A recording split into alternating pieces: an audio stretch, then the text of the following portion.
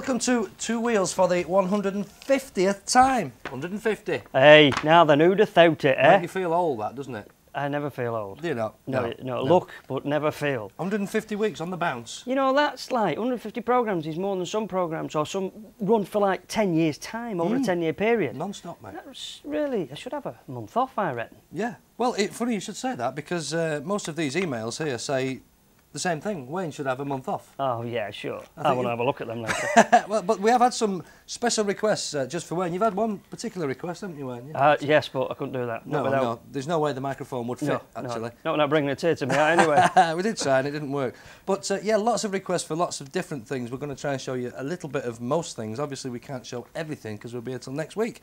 But very popular, it seems, is motorcycle touring. Lots of people like to go abroad on the bikes, and we've done our fair share of that as well. So just for you people, here's some quick clips of bikers abroad.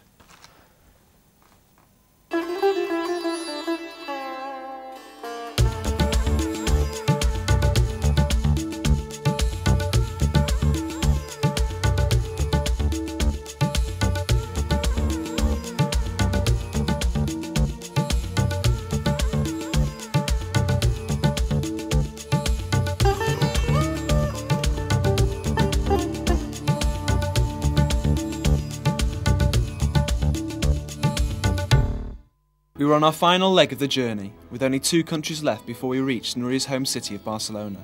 We had caught the ferry from Greece and after a turbulent 8 hours arrived in the Italian port of Ancona. However, the customs and excise officers were waiting and detained us on suspicion of smuggling drugs.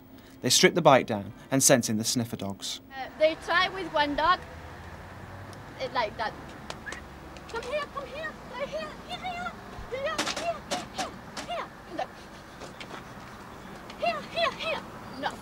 Nothing. I say, it's finished. Say, no, one moment. They come in with another dog.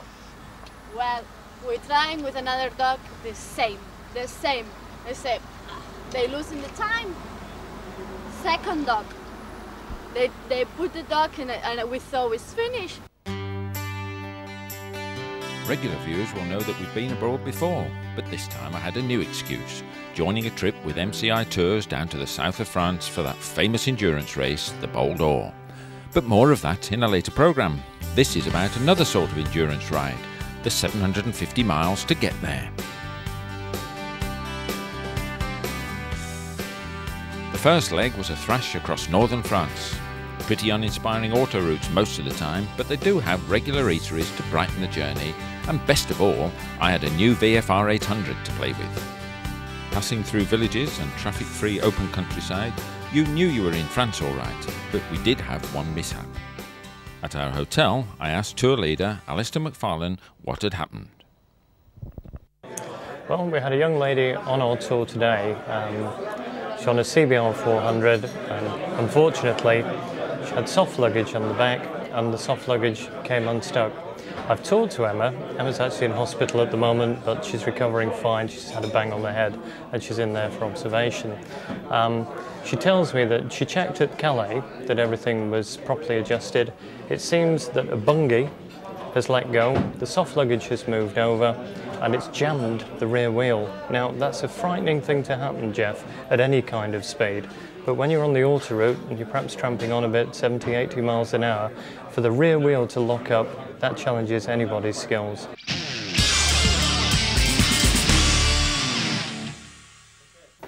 So there we go, a bit of the old touring, eh? You and Jeff, you get just about everywhere, all over the flaming world. Where do I get to? Skegness? You've been to the Isle of Man, haven't you? Oh, you can call that abroad, can you? We can't let you go to France, anywhere like that, anywhere exotic. How's that then? They might think we're all that shape, might they? Very funny. Anyway, never mind that. What's next? Yeah, right. Next, sporting activities. You know, a bit of the off-road, bit of road racing, a bit of all that sort of thing. Bit of action. Oh, aye. You're an action man, aren't you? Action man, aye. Yeah. He's won a few medals on the old off-road outfit. Oh, aye, some cups. Yeah. Got one of them there little egg cups. Have you? Yeah. Right, well but listen, don't like the serious bit, because it is very, very popular, the sporting activities, and we've covered everything. We've covered speedway and supercross and everything. But definitely my passion and my favourite is the indoor trials. Them boys are clever. Let's have a look at that. Run VT then, Paul. Okay, hit it.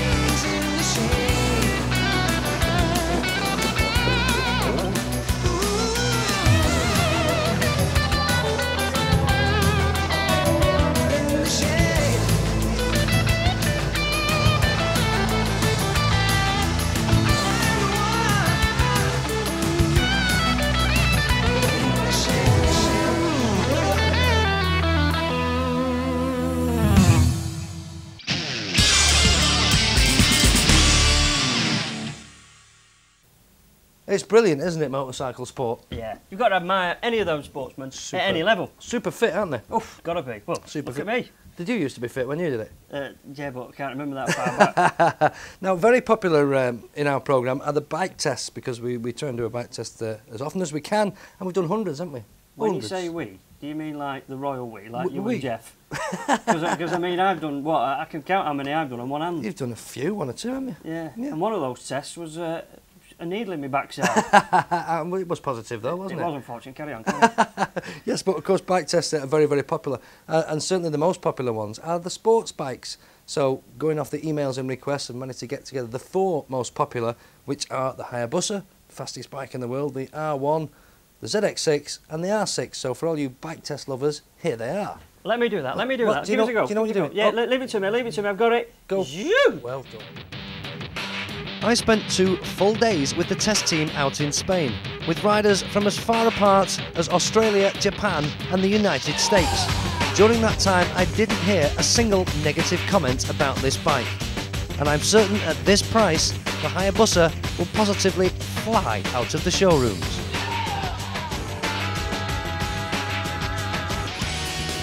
And it explodes into life like nothing you've ever ridden. Its small physical size and lightweight help to make the R1 feel really manageable, and almost encourages you to push things perhaps a little further than you would normally. It's great fun trying to keep the front wheel in contact with the tarmac. The riding position has you stretched over the tank, reaching to the low bars in real racetrack style. The handling is faultless, sharp, precise, yet predictable, with no nasty twitches or surprises, no matter how you ride it. Front and rear suspension is fully adjustable, although the factory settings are so good that there's absolutely no need for any fiddling in this department. Leave well alone and just enjoy the ride. The 6-speed gearbox is smooth and very positive, and working the motor hard as you flick through it will see you attaining ridiculous speeds before you can say fixed penalty. Ninja it might say, but Howling Wolf it is. Responsible is that musical airbox under the tank making the most wonderful noises. It's as if air is being drawn through some giant mouth organ. It's absolutely brilliant and can keep you entertained for hours, zipping up and down the 6-speed box like some displaced tap dancer. Yes, no doubt about it, entertainment is this quacker's forte. 14,000 revs comes up in no time at all, making it hard to realise you're on a 600. But ease off a touch and you have a tractable 600 pulling away smoothly, until that Banshee whale starts at around 8 grand and you're off again, playing races. Everything about the R6 is designed to save weight. The engine is as free-running as possible, using low-friction bearings and lightweight valve springs. The spark plugs each incorporate an ignition coil for the bike's direct ignition system. The head has been gas-flowed, and the 4 large 37mm carbs are assisted by a ram air system, which improves the mixture at speed by pushing in more oxygen and so boosting power. Yamaha say that at 155 miles per hour, it boosts power by 10%. Well, still to come on this request special 150th show, we've got some great things lined up that you want to see again. We've got Wayne out for a day playing cricket. It was good. Not a ball in sight. No, well, you were playing with your helmet, weren't you? How was that? Don't start that again. We've got some top stunt riding, some fantastic stunt riding, and some very, very funny stunt riding with the world famous purple helmets.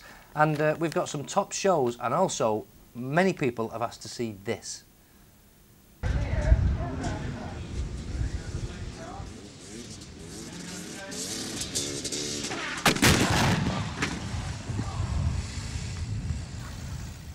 And that was Jumping Jape Semtex at the BMF show earlier this year. And in fact, things didn't go quite to plan. In fact, it was purposely designed to go wrong. It was supposed to go wrong, yes. But in actual fact, it nearly went very, very wrong. It very nearly did, yes. You need to just check it out after the break.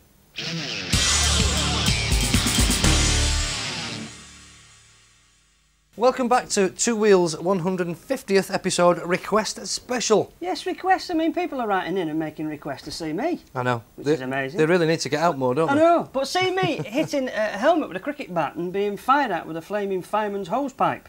There you Why? go. Why on earth? Why? We don't know, but we'll show them anyway. We'll show. Here we go. Your request is our command. Shung. Wayne's Warehouse this week is out on the road, and the reason for that is we're going to see our helmet is tested before you put the thing on your head. For this particular demonstration we need some equipment. Excuse me just 1 second.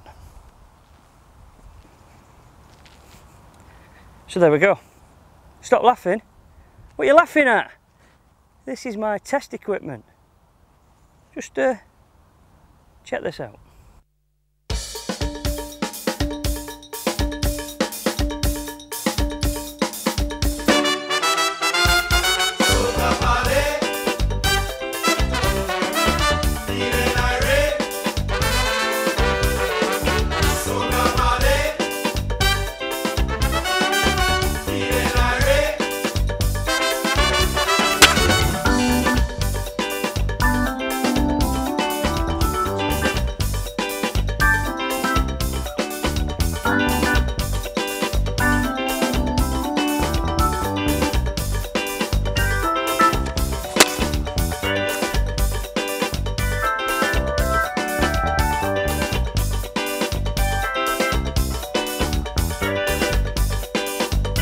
Paul said he had this all sussed and arranged, and I assumed he meant he was organising the weather, because he does say he is God.